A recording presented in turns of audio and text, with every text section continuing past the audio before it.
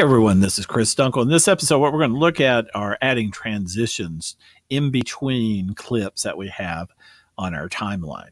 So the first thing I need to do to have a transition, you need to have two clips or more. So I'm going to grab some of the little posters that we've done before. Let's actually get rid of those two items there.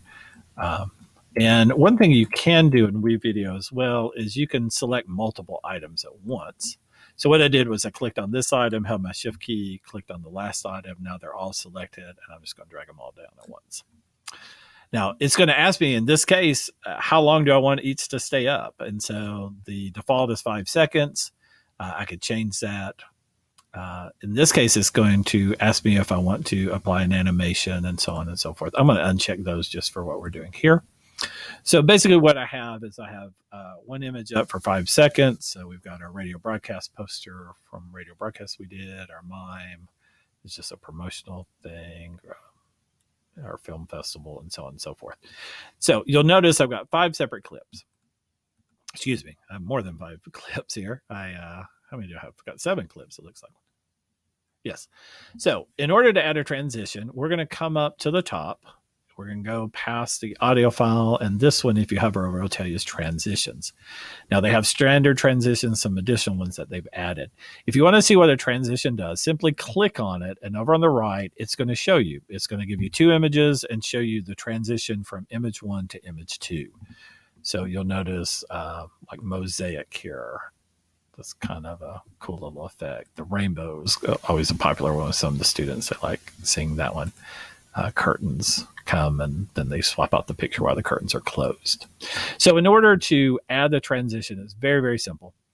You're simply going to take the transition and drop it between the clips where you want to add it. So you need to put it on the timeline that has the clips. You notice if I come up above, it turns red. It's telling me you can't drop it here because there's no clips. But if I put it between, it's now added it in between these 2 clips. So if I'm going to move my marker back, I'm going to hit play. If you'll watch over here in the window, you'll see that it peels away and shows the next one. Okay. Now you can click on your transition and you can control how long that takes. So I have this page curl that's going to happen in 1 second, but I can change that. Maybe I want to take 3 seconds. You notice it widens that quite a bit. So you notice it's a slow page curl that we have. Now, one thing to bear in mind is when you're making your transition longer, it's going to shorten the length of time that the surrounding images are on the screen, because it's, you know, this image is on screen and then it starts to peel away, and it's taking longer to peel away. So just keep that in mind. That may come into play sometimes when you're doing something.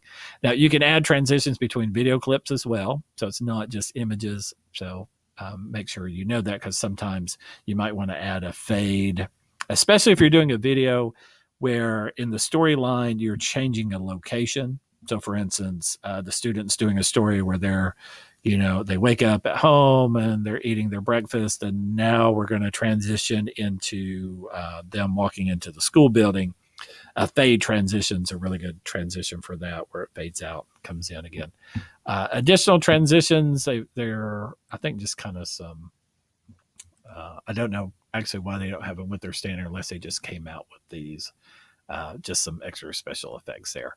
So that's how you do transitions. And remember, just drag them down on the same timeline as the clips and just drop it in between the middle of what you want. Make sure it's green and you're good to go. And now you have a new transition.